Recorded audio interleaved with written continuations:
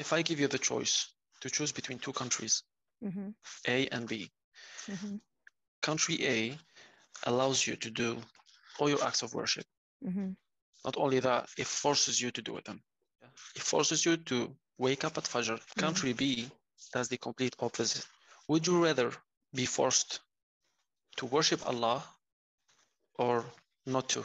Of course, to worship Allah, but it doesn't even need to go to that extreme. Just put me in a country where I hear the adhan and ask me what's my preference. Yeah, this is what I'm saying. Like, if you ask anyone, for example, that lives in a Muslim country where they're not allowed to drink, let's say, alhamdulillah, because they live in a country where it's forbidden, they're not doing it. If you ask anyone who's been raised by good parents, he will tell you, I've been slapped when I did this.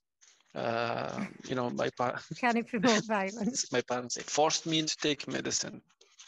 Just this. Aren't you going to be grateful? That's a really good point, and a part of the conversation that we're missing here, right? You just said, like in Muslim countries, if alcohol is not permitted, then people don't drink alcohol. But what about the people who do get a hold of alcohol in Muslim countries? What do? They drink it in private.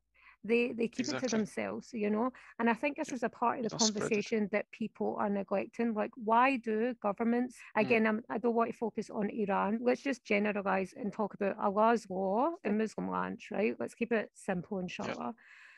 When it comes to that situation, like people in this conversation are neglecting the duty on the Muslim countries' governments to enforce that law. Because the law is not just about the individual choice, it's about the preservation of the society. This is Allah, creator.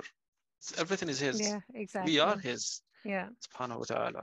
Yeah. Obviously, what happened in Iran was disgraceful. The sister who passed away in police custody. All I know about it is what's on the news. Evidence that she was beaten. The authorities are saying she wasn't. So we obviously really sympathize with the family, and we hope that they get clarity and transparency and justice. I guess any human being, not just because she's No, definitely. Islam doesn't allow the layman to be judge and prosecutor, Yeah.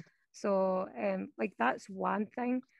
But the whole burning hijab, it's sad to see. It's really sad to see, and it's frustrating when you have sisters online coming out instead of supporting hijab. They're doing the opposite. Crazy. It's almost like it doesn't make sense. What I find in these situations as an online presence, and I don't have anywhere near the following that these sisters have, a lot of people almost come at you and say, you're a Muslim woman, you have to speak about these topics. What my advice would be to any person online that's getting pressure to talk about a topic they don't feel comfortable talking about, or they don't have the knowledge to talk about, then don't talk about it. This is the danger of social media and getting famous.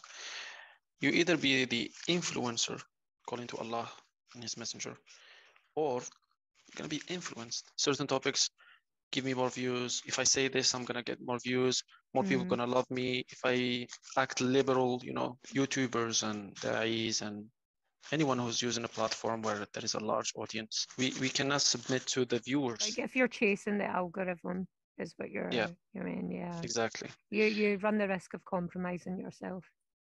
Exactly.